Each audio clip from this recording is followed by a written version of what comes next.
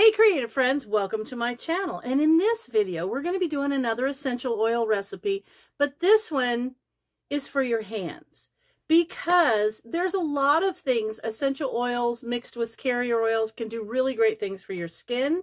But this recipe I'm going to show you, it's one of those Simply Earth recipes, and it's called Nails Without Fail Oil. And even the old label, I have had this for so long, and I just keep refilling the bottle. That's the beautiful thing. I make it, I set this by my chair, and you know when you do a lot of gardening, or maybe over the last year where you've had to use a lot of hand sanitizer and your cuticles get really dry, and sometimes they'll get really dry and then they crack and it's just miserable.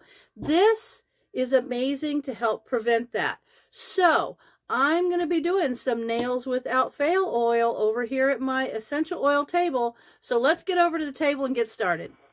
Okay, here we are at my essential oils table, and I am going to make some of the Simply Earth recipe of Nails Without Fail oil. And I used to years ago have a different one, but when I got this one, I really liked it. I just really like how this works. So I just continue to reuse the little 1 ounce bottle that I got in my kit. The year and month I think that this came out, I love it. So look, I've even had to like put Scotch tape around the label just to keep it on. I like to set this by my chair on the table between our chairs, and then in the evening when I'm watching TV, I'll put some of this on my cuticles. Keeps them from getting dry and cracking. Also the oil, the almond oil, helps your nails and keeps them from getting dry and, you know, splitting and stuff. So I love this. So here's what we need for the Nails Without Fail oil. You need a 1 ounce jar or container of some sort. This actually came with the kit, like I said. You need some almond oil and Palmarosa, which, where's my Palmarosa? There she is. There's my Palmarosa. I love this oil, and I'll tell you a little bit about it in a second. And also rosemary. So there she is. So I've got my rosemary and my Palmarosa, and those are the only 2 oils that are going to be needed for this recipe. So Palmarosa is a really cool oil. It actually, I believe it descends from roses, but which is where you get the rosa. Anyway, so, and it's a part of the lemongrass family, I think is what they said. I just want to look it up and give you a couple things about it. It also is good scar prevention.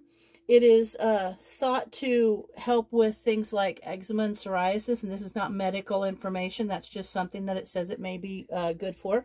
Also, cuts, bruises, things like that, like skin issues. It's really great for. And I love this oil. So that's a great oil to have.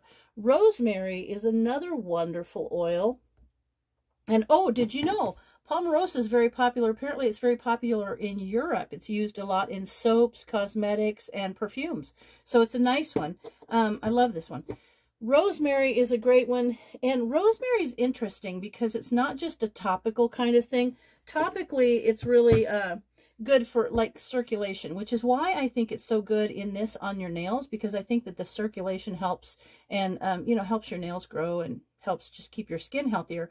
But not only that, they did some research, and back in like Greece and Rome, they thought that it was improved memory. And apparently I was reading an article where they said they did some testing on it, where they had people, it was diffused or they inhaled it before taking tests, and they actually scored better. So they believe that this is good for focus, also to ease stress and relieve pain. Those are my 2 oils. Now I'm just going to open this little jar, and I'm going to put in 2 drops of rosemary in this little 1 ounce container. 1, 2. Oh, caught it. And then 1 drop of Palmarosa, and that's all it takes. And so, you know, when you buy these little containers, these little 15 ml containers, there's a few of them, 1 drop. Come on, it's a thicker oil. It's going to take a second. There it is. A few of these oils I will go through really quickly because I use them in so many things. My favorite one right now, though, is the Homebody blend. Oh my gosh, where is it? Homebody. There it is. I diffuse this in my house and it smells so good. So I'm probably going to have to order more of the. Another one that I like is Relief. I like Defender. So I'll order those a lot. But the regular essential oils, they don't take a lot. So they will last you a really long time. So I feel like they're a real good investment. Now all I'm going to do is fill up this container with those 3 little drops of essential oils. I'm going to fill this up with my almond oil. And if you don't like almond oil or you're sensitive to nuts or something and this can affect you, you can use different carrier oils. You could use fractionated coconut oil, things like that. So there it is. Now I'm just going to shake, shake, shake it and get all of those oils mixed up really, really good. I love that I'm going to have this by my chair tonight because I've been working so hard in my garden and I put gloves on and they still get wet inside and it's still hard on your hands. So, all right, there it is. Now I'm just going to take a little drop.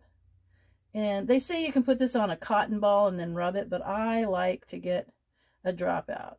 Hang on, come on. It's got a bubble in there. Why is this not coming out of here? Hang on a second. Okay. It just had a bubble in there. There we go.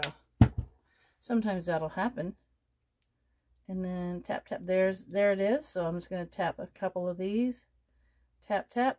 You can see them on my, see the little oil. And now all I'm going to do is rub it in. Rub it, rub it. Oh, feels so good.